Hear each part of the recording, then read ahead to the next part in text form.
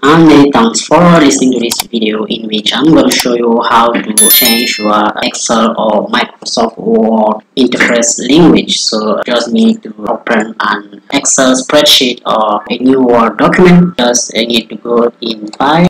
When you are on File, go to Options, and when you click on Options, just go to Language. What you have clicked on language, you just need to change. For example, select the language French, then click on Move Up and just click on OK.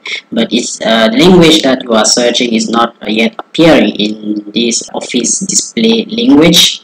So you just need to click on install additional display language, and will lead into a tutorial. You first of all need to be connected to internet. When you will click on the link, you will be moved to Microsoft Office website in order to choose the language you are going to download to install in this area, and just download.